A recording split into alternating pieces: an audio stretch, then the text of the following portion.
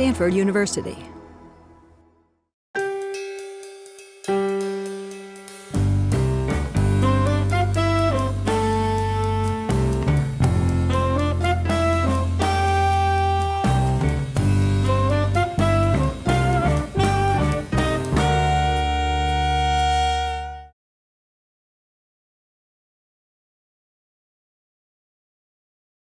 My name is Joyce Kiefer, and I'm with the Stanford Historical Society Oral History Project.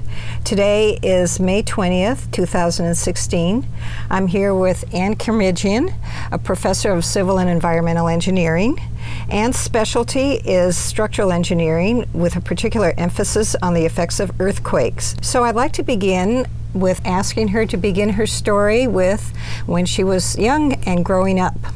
Thank you, Joyce. It's a pleasure for me to be here today.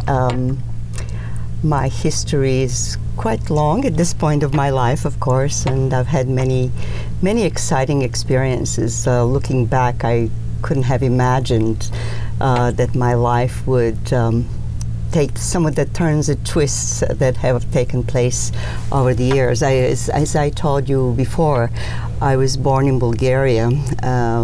Bulgaria at the time was during the peak of communism, and it was in 1965 that my family decided to immigrate and come to the United States. But that trip, that exodus was quite exciting, very unusual, and had its own different turns and twists.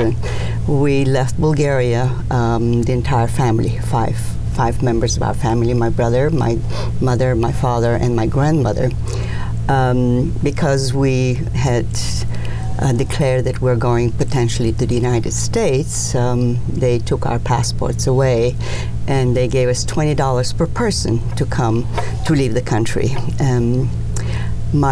I look back and I really admire my parents for being so brave to take the entire family and having confidence that they will be able to succeed leaving Bulgaria and moving to a place where they had no idea what to expect. The trip itself was very eventful. We boarded a ship in Varna, one of the main ports on the Black Sea of Bulgaria. And the name of the ship, ironically enough, was Armenian. I felt to say that the only reason why we could leave Bulgaria was because my father was Armenian, and there was a short period of time when all the communist bloc countries were allowing minorities to leave and go to a place of their choice. Had we been purely Bulgarian, which my mother was, but because she was married to an Armenian, they allowed her to come along. Had we been Bulgarian, we could have never left legally. So to make the long story short, we took a ship called Armenia and traveled through the Bosphorus and through Athens, and the ship stopped along the way in many places. And I still remember the morning, the day after we left. I got up very early in the morning, and we were passing through the Bosphorus. We didn't stop in Istanbul, but I did see the beautiful skyline of Istanbul, and it was very, very inspiring to me. It was one of my first experiences outside of Bulgaria, where I witnessed some of the architectural and civil engineering achievements around the world, with the minarets of Hagia Sophia. And I'd had early interest in architecture because my best friend's parents, both husband and wife, were architects. And going through the Bosphorus sort of brought my very first reality to what some of the architectural achievements can be or have been over the years. My next stop the next stop of the ship was in Athens, and the Greeks were very sympathetic, and even though we didn't have a passport, they allowed us to come off the ship and visit Athens. And this was my first trip to the Acropolis. Again, another phenomenal architectural achievement and civil engineering, structural engineering achievement that made a very strong impression on me and left, just increased my interest in architecture and engineering. And then we stopped in Egypt, but we were not allowed to get off. We stopped in Cyprus, and we visited the tomb of Othello and Desdemona. I'm probably mispronouncing them, and I'm still probably using the pronunciation that I grew up with. But that's quite all right, and I think it makes it more authentic. But so it was, again, I grew up with opera, so Othello had a specific meaning to me. My mother sang beautifully, and I went to the opera when I was only 11 for the first time, so I knew the story of Othello and Desdemona. So it was very impressive for me. I was so pleased to have been able to visit it, Nicosia and the burial place of Othello and Desdemona. And then we went through Latakia, Syria, and our destination was Beirut, Lebanon. Now you're going to ask, why Beirut, Lebanon, if you wanted to come to the United States? Well, the Bulgarians would have never allowed us to come directly to the United States, and also we would have had to wait for a visa. The visa process was very extensive, and as soon as we were told that we could leave Bulgaria, we took the first opportunity to leave. We didn't want to wait another 3, 4, or 5 months to get a visa for the United States, because it took that long. Actually, it took longer once we were in Beirut to get a visa to the United States. The vetting process was very thorough, especially for someone coming from a communist country. Mm-hmm. You may remember the Cold War era, and this was at the peak of the Cold War era. 1965 was times were very contentious between the United States and the Soviet bloc countries. Beirut was a very interesting experience. It was in total contrast to what Bulgaria was like. Bulgaria was a very homogeneous society, and Beirut was a conglomerate of a lot of different cultures and a lot of Armenians. The Armenian church was very influential at the time, and they were the ones who were helping all the immigrants coming from Bulgaria and Romania and Poland and Czech Republic and wherever else they may be coming. And they helped my parents get a job right away, and had arranged for an apartment for us in Beirut, and we spent 7.5 months in Beirut. It was a very eye-opening experience. I have to say that as a young woman, as a teenager, at the time, not as predominantly Muslim country, but nevertheless there were parts in the city that were predominantly Muslim.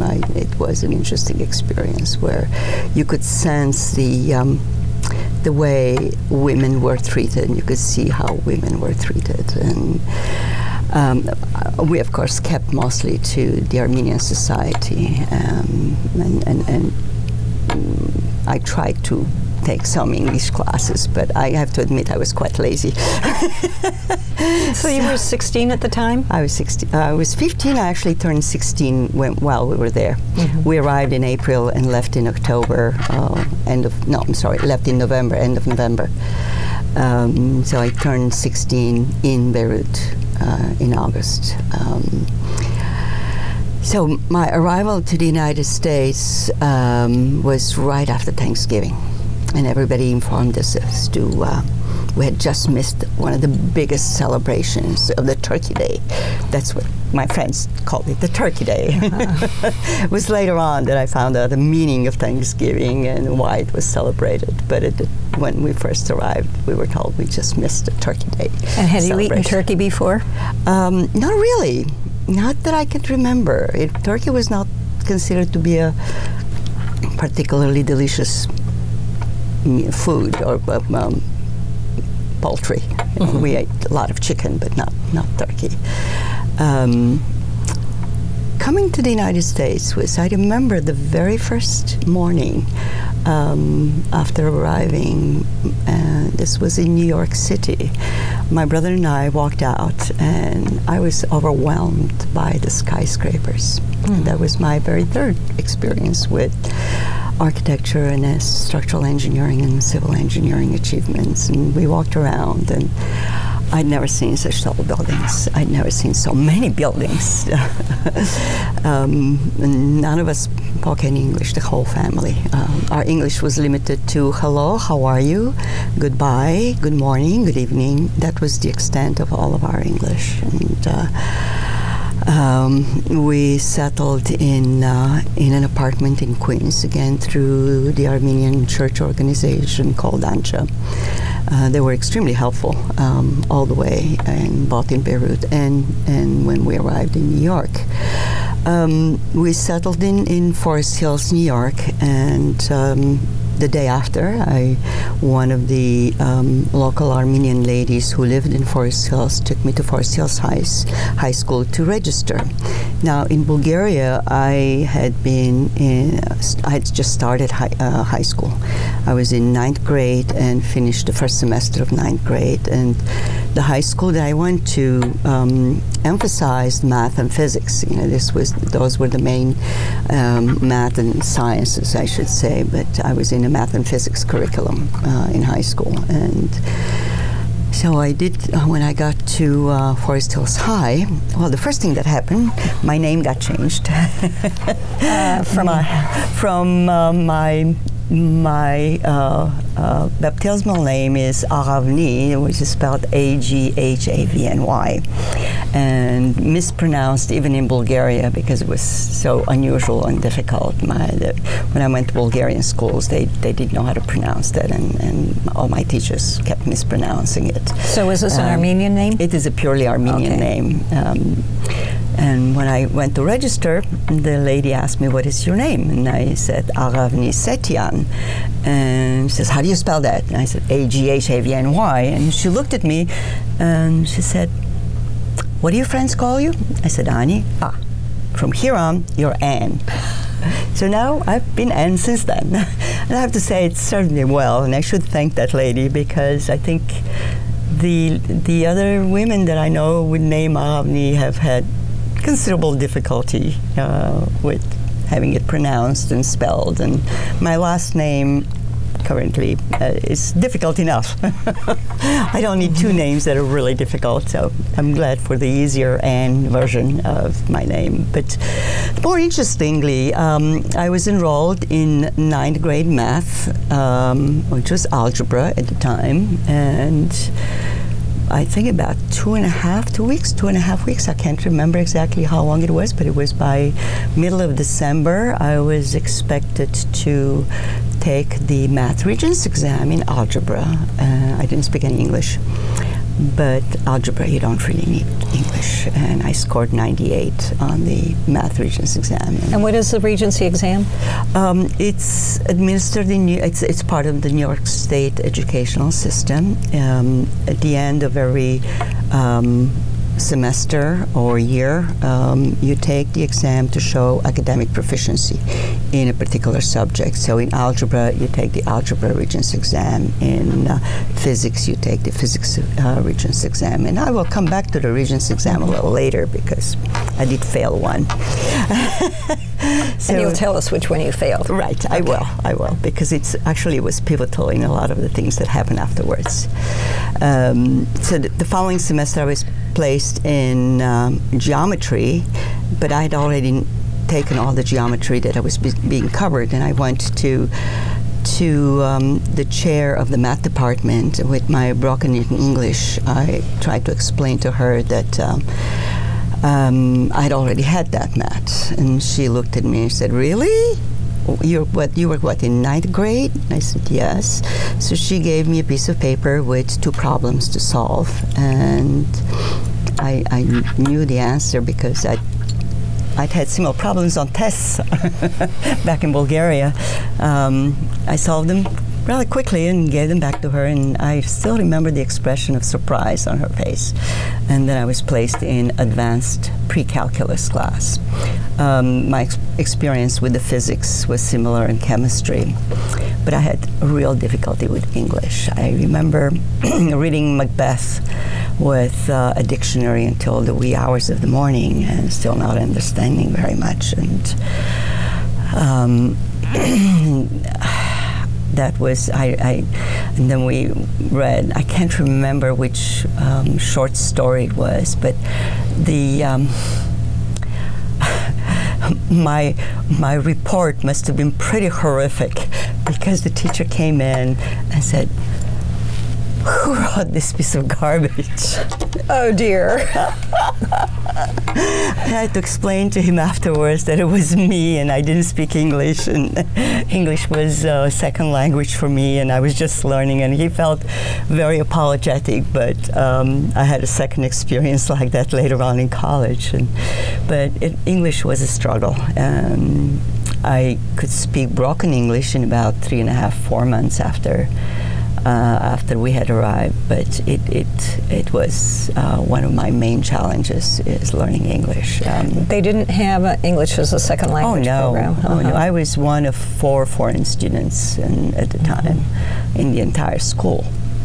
I can't remember how many, but there was no such thing as English for foreign students, or there were evening classes that my parents tried to take, and I tried to attend some of those, but there were no special classes within the school.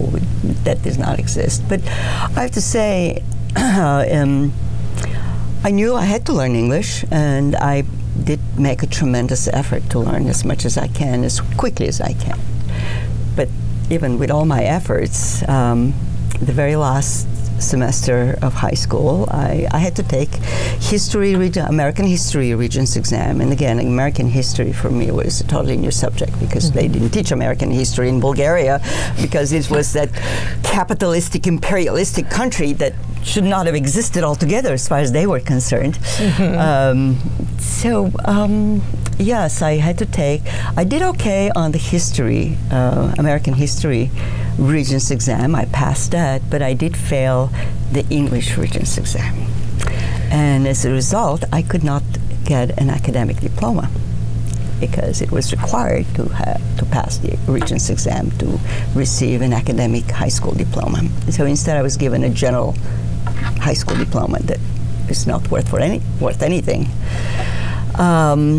So that semester, not only I failed the English Regents exam, but I had applied to several colleges, because I was determined to go to college, and I knew I wanted to be an engineer. In fact, in my high school yearbook, under my picture, it says civil engineer. Surprisingly enough.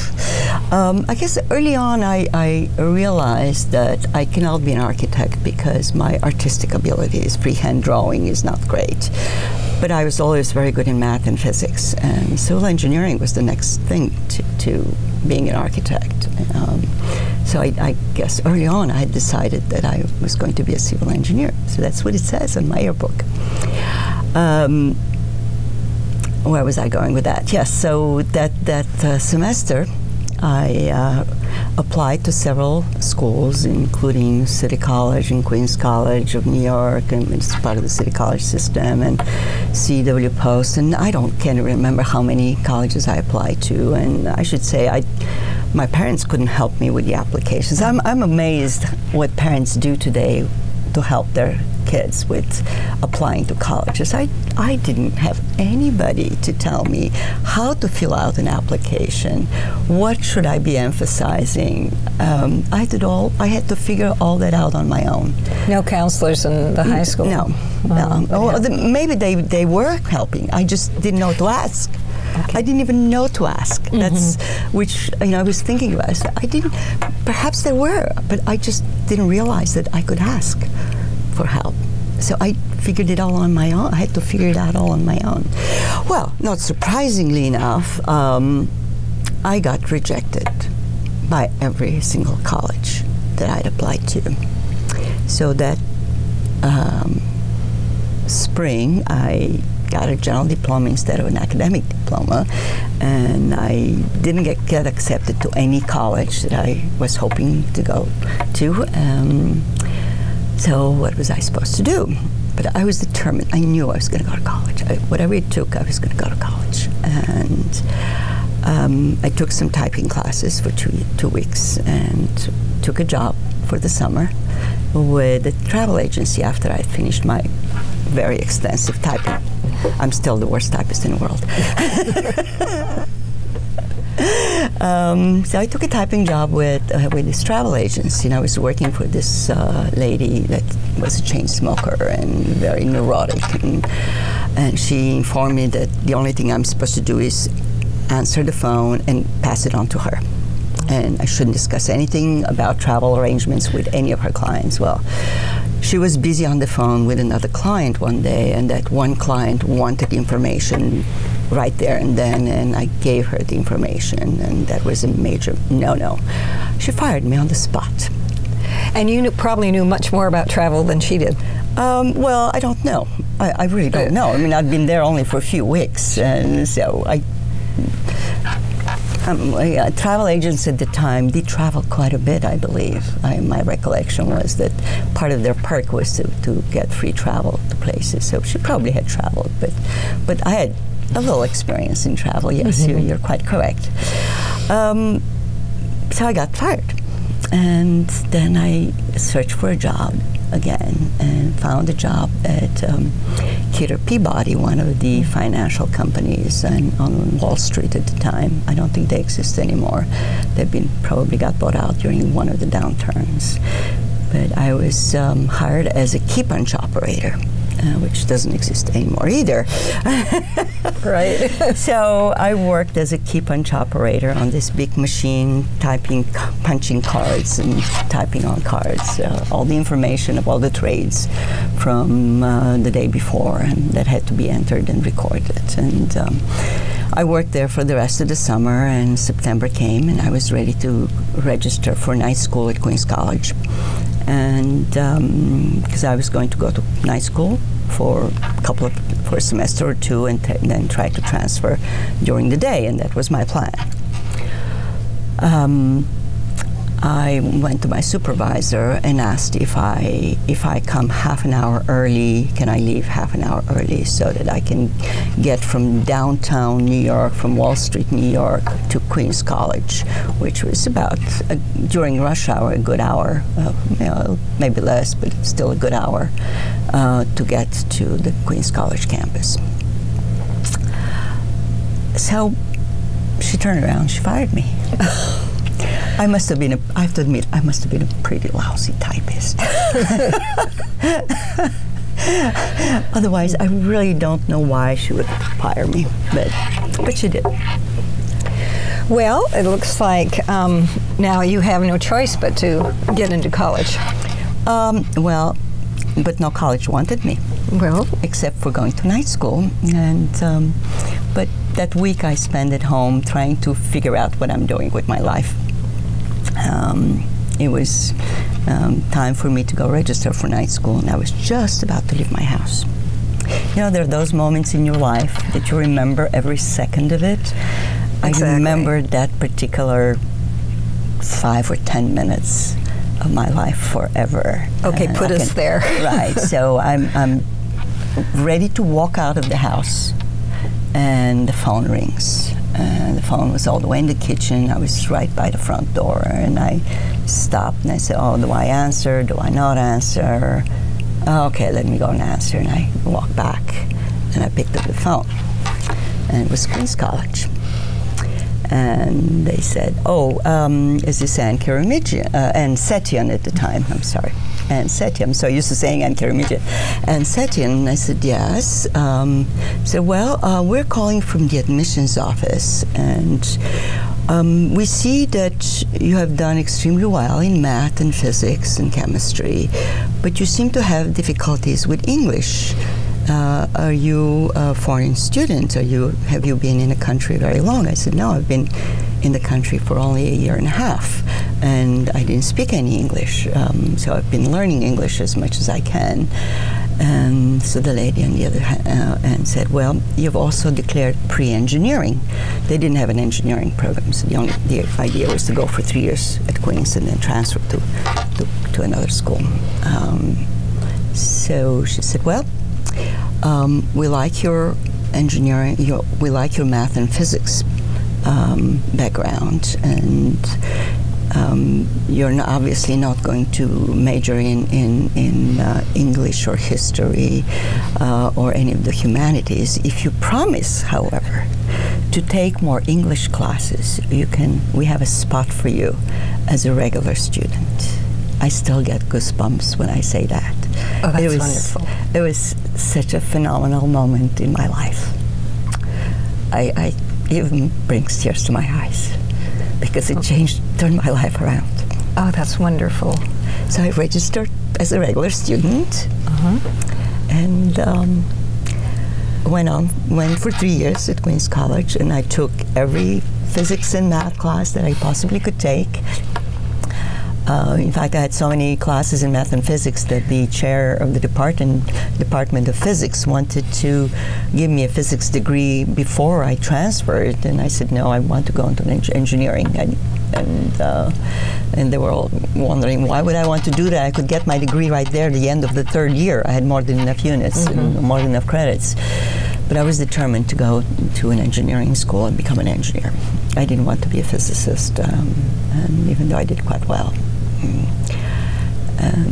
So at the end of the 3rd year, I transferred to, I had the option to go to City College of New York and NYU and Columbia, and I chose Columbia, and Columbia gave me a partial scholarship, and I did get another scholarship from a foundation called the Gulbenkian Foundation.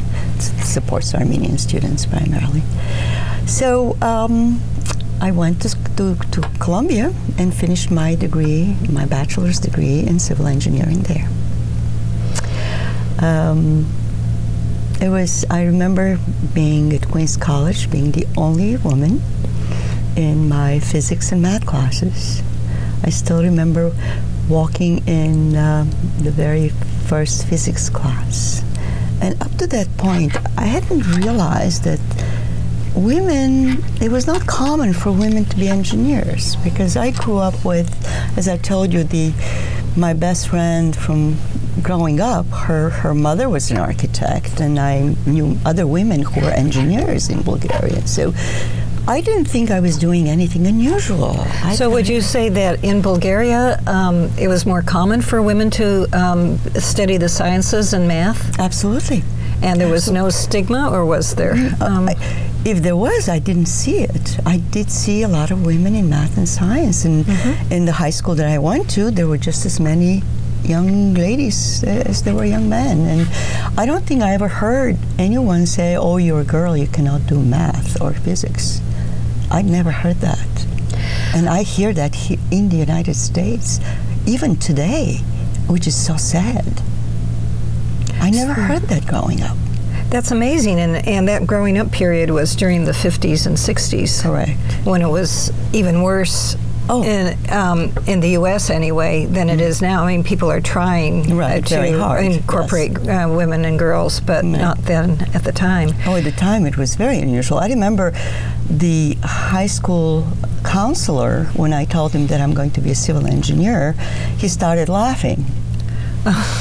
And didn't say more than that. He just laughed. He said, you want to be a civil engineer?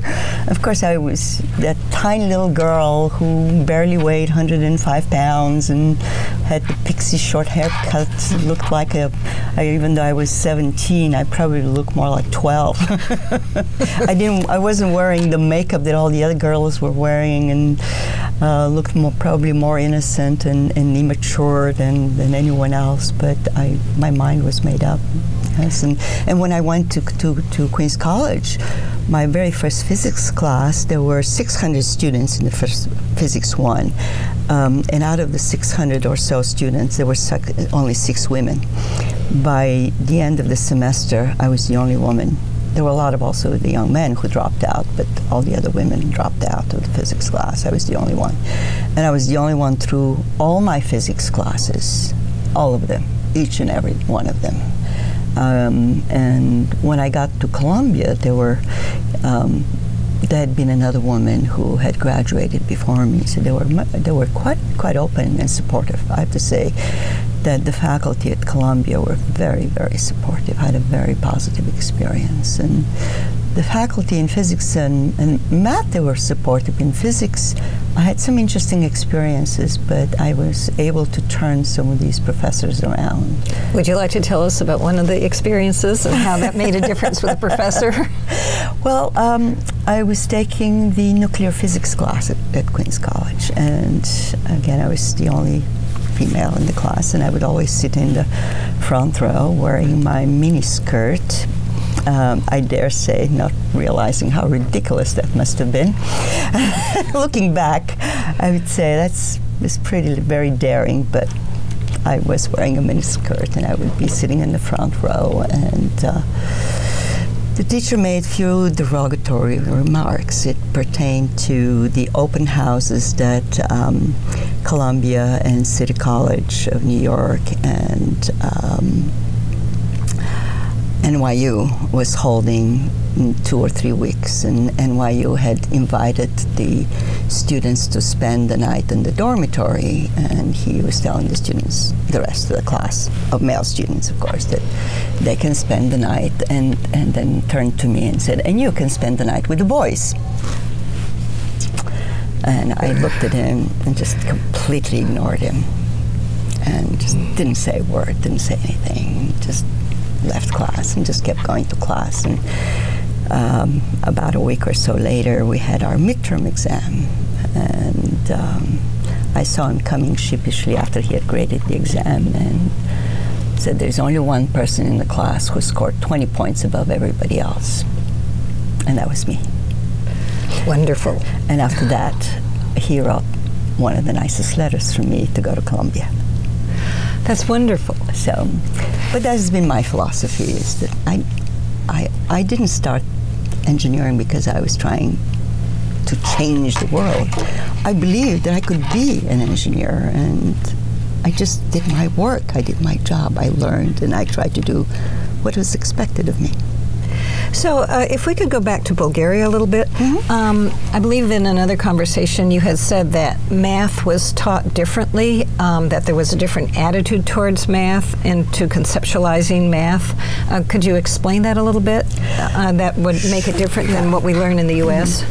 Well, my experience in learning math in the U.S. at the high school level relates primarily to my daughter taking math, and not just high school, but junior high and elementary school. And if I compare the way we were taught math at elementary, junior, and high school level to the way math was taught in the school that my daughter went to, it seems in a lot of schools in the U.S., math is taught by memorization. You memorize this, you memorize the answer.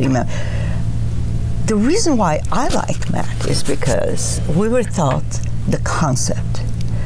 And you didn't have to read 30 books, you didn't have to memorize anything. You understood it, and then you could solve the problem. Once you understand the concepts, then you could apply them. I remember things until today that I've learned in elementary school, in high school, in college, and you know, even in class, even today when I'm teaching and I introduce or ask the class fundamental concepts from calculus or from algebra, many of them don't remember them because they were never taught the principle behind it. They were taught to memorize it. They were given the answer instead of the process, instead of understanding the concept. If you understand the concept, both math and physics and chemistry, you don't, well, chemistry you have to go a little more memorization than physics and math. But to me, math has been beautiful because I can sit down, I can understand the concept. If somebody explains to me the concept, I can understand the concept, and then I can use it in a variety of ways. And that's, I think, the difference. And if students are taught the concept rather than told them, if they're, rather than being told to memorize, beyond memorizing the multiplication tables, there's nothing really much to memorize in math. That's the only place I can see memorization useful. Mm-hmm. The rest of the math concepts are concepts to be understood, why certain things work the way they work. And once you understand that, it stays with you forever. So do you think that there's like people's brains, right brain, left brain, whatever, you know, that predisposes somebody to understanding math more? Possibly. I mean, we are all different, and we do understand, we do approach problems in a different way. I mean, my husband is a mathematician, and he really gets into the concepts, and he's yet at another level. But when it comes to practical things, he doesn't think of certain things. So obviously, we are all different, and we all approach solving a problem in a different way. And indeed, some people do wonderfully with literature and poetry and history, and I'm not the person. And so maybe I wasn't taught that component the correct way. And maybe, and I don't really know. I've never investigated it enough to be able to tell you that. But indeed, I think some people do approach math more easily, understand the concepts more easily, but I do believe that early exposure and accepting math for what it is, rather than making it this mysterious subject that is so difficult. I think math is being portrayed here as being so difficult that a lot of the students are actually afraid to even try it. And as soon as they're confronted with it, if there is the first problem that they cannot solve, they feel that they're not gifted in that area. You don't have to be gifted to try and solve a problem. And with some hand-holding, and if you, how do I say this? I really think that the right pedagogical approach would be to allow the students to explore math and help them along the way step by step. For the students that grasp math much more quickly, they should certainly be challenged and moved forward. For the students who feel that this is a big obstacle, they have a block towards math, it is amazing to me how if you work with them and show them simple problems, and there are a lot of people who have worked on this in the United States. I see colleagues in the math department and trying to approach mathematics and teaching particularly mathematics from different points of view, and they've been successful in bringing math to kids at all kinds of levels. But part of the problem, I think, in the United States is that teachers are not trained uniformly the same way, and different teachers are teaching math in different ways. And some of them are not as successful as others. I think if we look around and find the techniques that have proven to be successful and apply that much more uniformly across the different schools, we will see that math teachers will be much more successful with all levels of different types of students, and we will be able to bring and make math more understandable to these students. So if math were made understandable in the ways that you've indicated, do you think that it would be more appealing to girls and women than it is right now? I would think so. Mm-hmm. I think, for one, I'm not saying that you should go around and say, oh, math is great for girls, math. I think a lot of the young ladies are adapt and are perfectly capable of doing extremely well in math. there has to be that attitude from the very beginning that it's perfectly normal to study math and that they can be good in math. That's number one. On one hand, I like the idea that we are creating more opportunities for young women to emphasize math.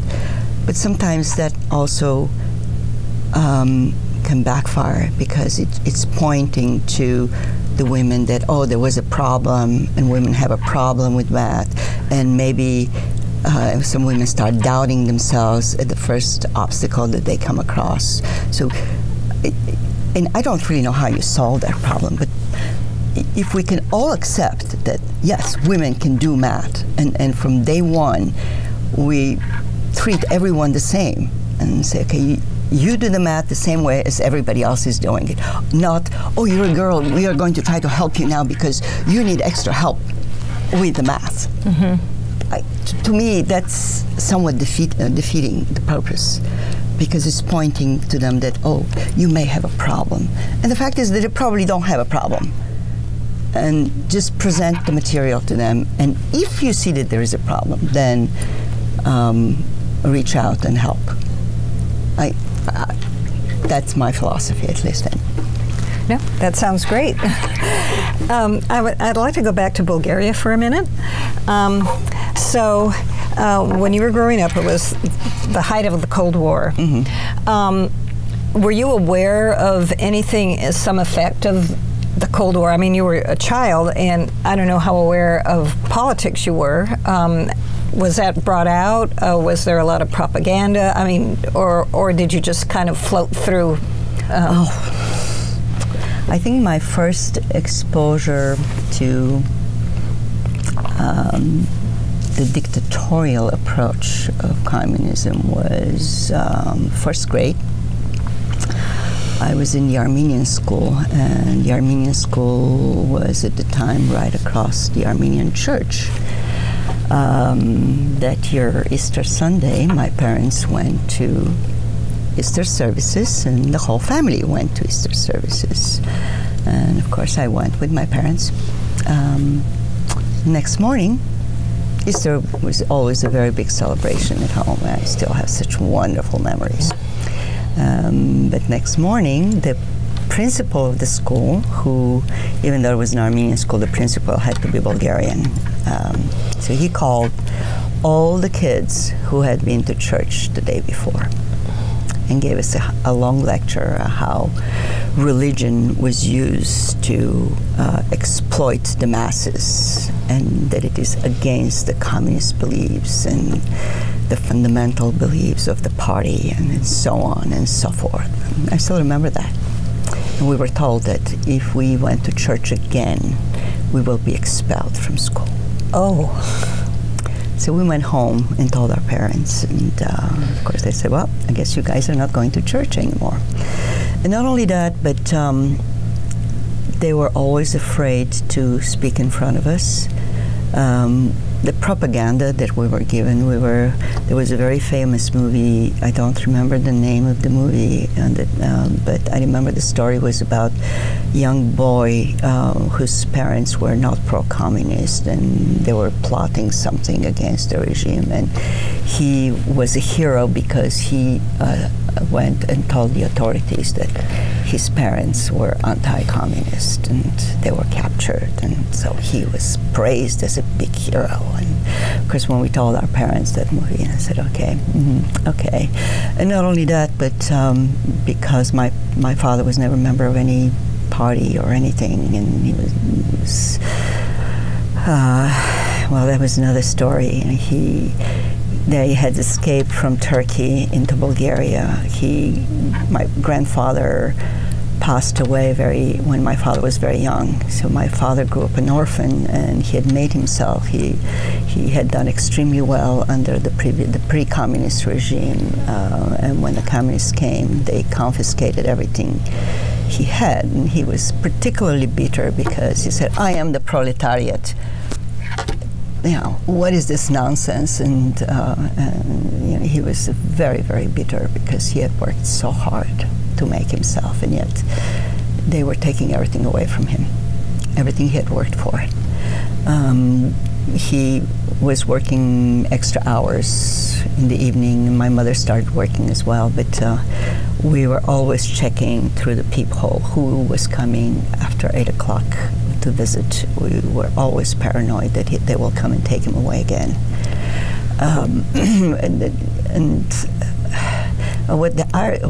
I remember hearing them talk about the irony that the real communists who fought, the partisans who fought in the mountains, they had lost all their privileges. The ruling class were those newcomers that had taken advantage of the situation, and the people who truly believed in the Leninism and the Marxism and this, they were the ones who were pushed to the side, and all their dreams had disappeared because what was created was a new ruling class that was much more dictatorial and oppressive than anything the country had seen under the Tsar's regime. And it was not actually, people were, they really loved their king. That's at least what my parents, I never experienced that, so, but that's the way they thought. So yes, I did experience that, and it wasn't just that. In junior high, this was just before going to high school, Elvis Presley had come out, had become very popular, and during one of the student gatherings, one of the students had brought in a recording of Elvis Presley, and several of the kids danced the rock and roll. They were gathered and sent to hard labor for 2 weeks because they dare dance capitalist, Western, decadent dances. Oh my goodness. And this was around what year? This must have been about 1963, 62, 63, 64, somewhere around that time. Those kids came back, they were never the same, because I don't know if you can imagine what labor camps were in Bulgaria like. They were excruciating. Hard labor means really hard labor. And they were there how long for 2 this? weeks. 2 weeks, but that would be very difficult. More than enough. More than enough to kill their spirit. They were never the same.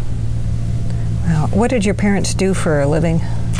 My father was a jeweler, watchmaker, and my mother had a degree in fashion design and was working as assistant designer in Bulgaria. So she had artistic talent, but yes. Yes, well, she could draw, and actually there are artists in my great uncle was an artist in Turkey, went to Romania after the 1915 massacres in Turkey. And, that's when my grandparents went to Bulgaria. It was after or during the massacres in 1915, because that's when they escaped from Turkey and went to Bulgaria. My grandmother, my grandfather, and my father, who was 9 months old at the time, literally crossed the border from Turkey through Greece to Bulgaria. So, did you have any brothers and sisters? I have a brother. Yes. And as you and your brother were raised, was there any message, either overt or covert, from your parents or even from the neighbors or your family in general, of what role that you should have or what the expectations for you as a girl versus your brother? Well, of course. I was supposed to grow up to be, how do I translate that word? It's a good housekeeper. You know, I was helping around the house very early age with cleaning and ironing. I learned how to iron my father's shirt when I was probably about 7 or 8 years old, and I was always helping my mother, and I was always helping washing the dishes and setting the table and picking up the table and helping with the groceries. And yes, I was not supposed to be able to do certain things because I was a girl. But surprisingly enough, I have to say my father and my brother were very funny, because they would always say, oh yes, excuse me, you're a girl, you can't do that. But whenever they would be fixing something mechanical or fixing around the house, they always called me to help.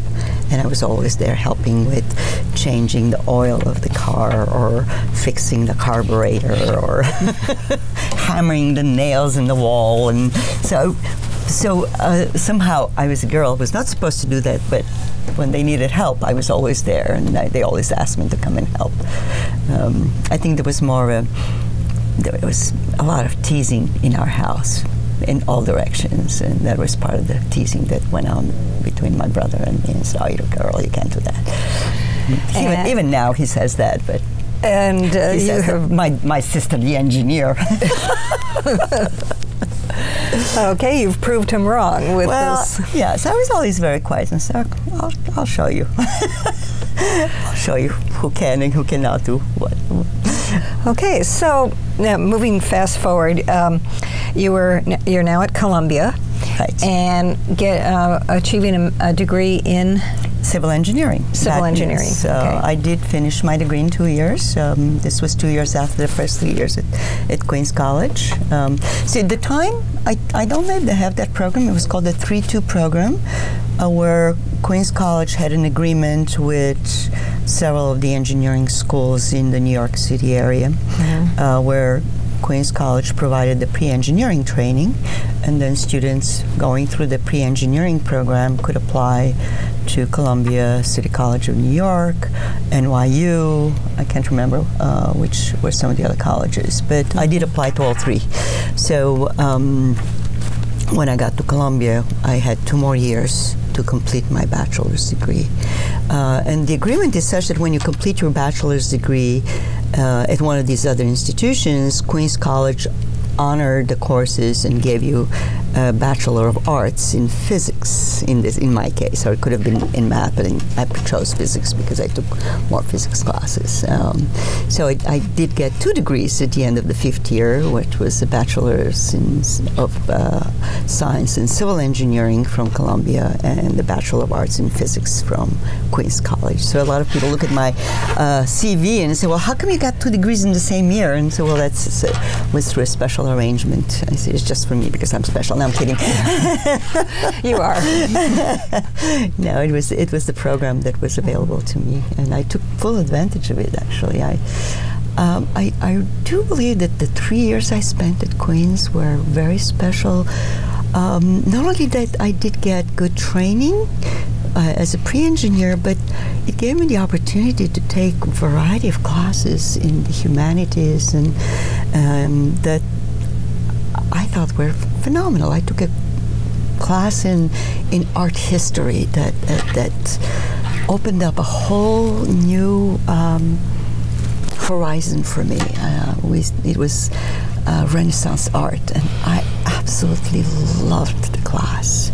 I took a class in music. I did take some piano lessons when I was very young, but I didn't pursue it very hard because we didn't have a piano at home, and it became very difficult for me to go to the teacher's house all the time and practice there. But I do grow up in a very musical family. My parents loved music, and music was on all the time. My mother had a phenomenal operatic voice. And she would sing and let her voice that you could hear her 4 blocks down the street. And I went to the opera for the first time at the ripe age of 11 or 12, or I still remember we saw Il Trovatore. I remember my very first opera, and I loved opera as a result, and we went to a number of operettas. And so I grew up in a musical family, but I'd never had formal classes in music and the history of music and the story of the various composers. And I took a class in music at Queen's College and went through the entire history from very early through Baroque, through through the Renaissance period, through the Romantic period, modern, and I loved it. And I think it was a tremendous part of my education that I felt. And I took my extra English classes were in poetry, and as a result, I still love poetry. I can't say I like reading Macbeth. No, it's bringing terrible memories to me. Bringing back horrible memories. Did you speak other languages besides English and Bulgarian? Well, at home we spoke Armenian. Oh, okay. So I did speak both Armenian and Bulgarian. I grew up with Armenian and Bulgarian. Early on, my parents sent me to a French kindergarten. So I did learn French very young. And then I took more French in college as one of the courses that one of the foreign languages that I had to take. But Russian was mandatory starting 5th grade. So from 5th grade on, I studied Russian. I still can understand and I can say a few things, but I've forgotten. It's hard for me to speak. And when I went to Moscow, and quite a bit of it came back. But when we have a lot of Russians around now, I can hear them talking and I can understand what they're saying. Mm-hmm. So those were some of the languages that I grew up with and I was exposed to. And you grew up in Sofia, right? Yes, Sofia, mm-hmm. Bulgaria, right. That's a capital. Yes. Mm-hmm. Yes. Okay, so now you're ready for grad school because you were encouraged to go on to grad school, or were you encouraged to just stop out and go to work? Well, I didn't know exactly what I was going to do. I knew I was going to get my bachelor's and work as an engineer. In fact, I did work one summer for an engineering company in New York City, Clark and Rapuano. I don't know if they still exist or not. They were a smaller company. And then during my senior year at Columbia, actually during the first year at Columbia, I had met someone that I fell in love with, who fell in love with me as well, who was a student at Columbia. He was finishing his PhD in mathematics and complex variables, and we started dating. And I think the fact that he was doing his PhD had an influence on me that I wanted to pursue a graduate degree, not necessarily a PhD, but probably a master's degree. And during my senior year, I decided that I will stay at Columbia and I would apply to Columbia to get a master's degree. And the faculty were very encouraging. And Professor Shinozuka and Professor Mario Salvadori, who was a very famous architect engineer in New York at the time. He's written numerous books that are still being used. Both of them had a strong influence on my decision to pursue a graduate degree. And when I applied, I also received the Freudenthal Fellowship from Columbia to do graduate studies. And it's a very competitive, very prestigious fellowship, which I was really honored to receive that. But I got married in June. And your husband's name is? Garo Kiremidjian. Okay.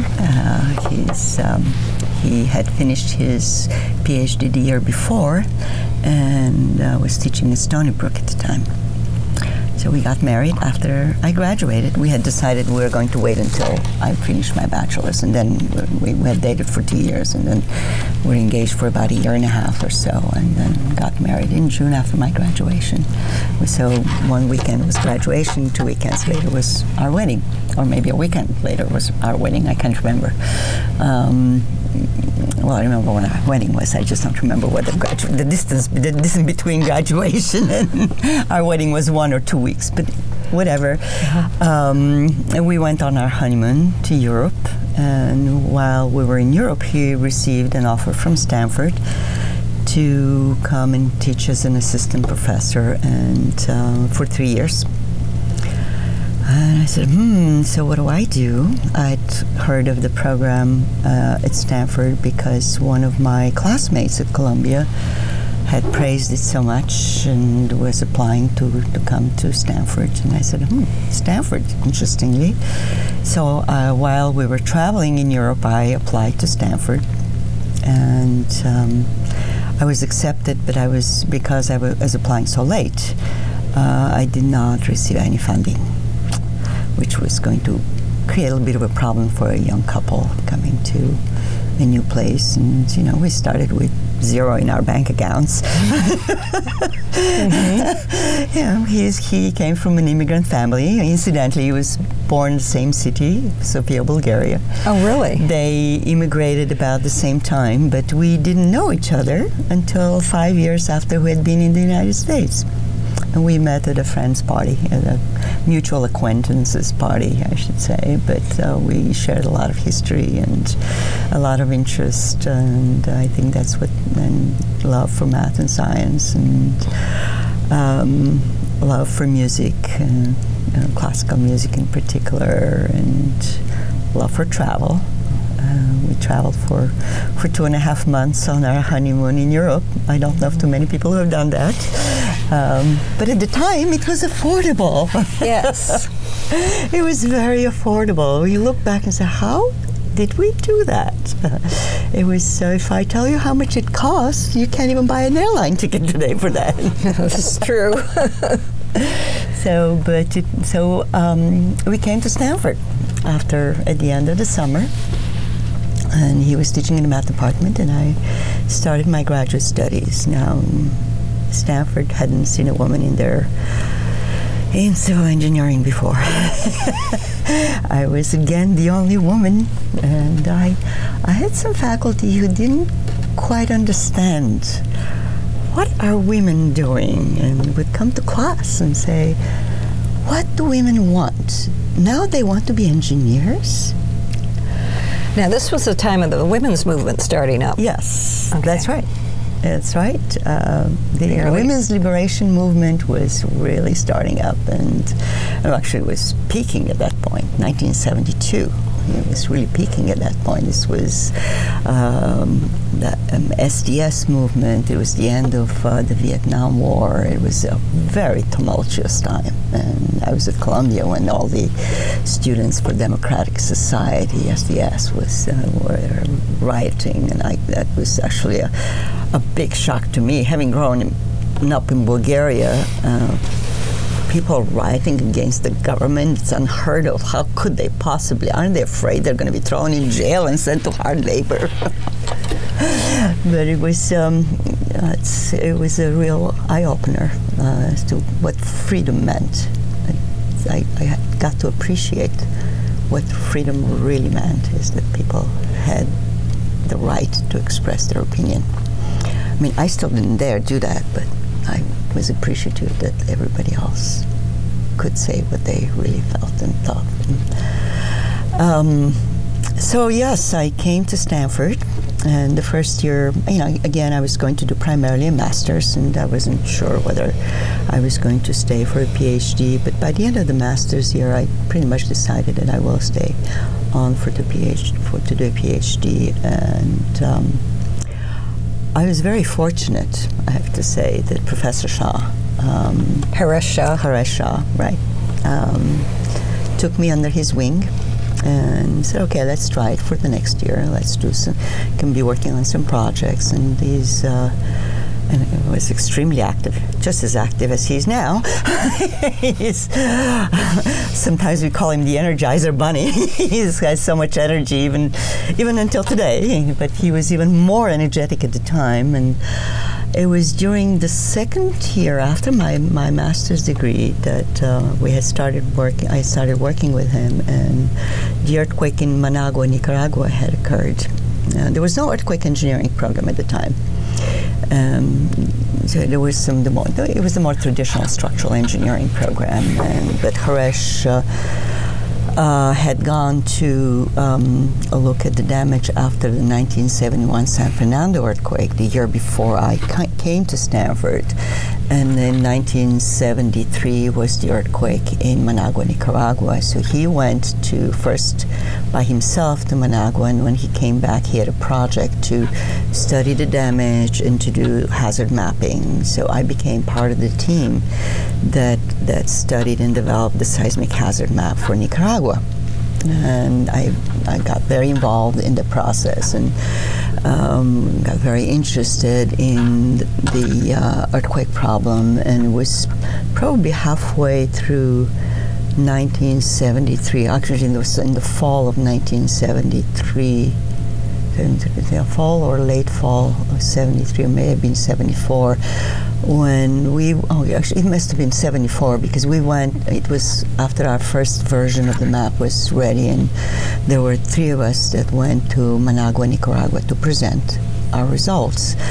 And then I had the opportunity to actually see the devastation from the earthquake, and it really impressed on me what an earthquake can do to these beautiful structures that we built and design, and it really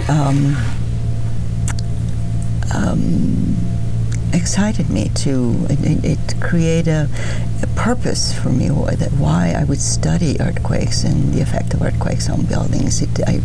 I really could see the reason why I should be working on that problem. It was a very serious problem where not only buildings were destroyed, but lives were lost, and the economy was disrupted, and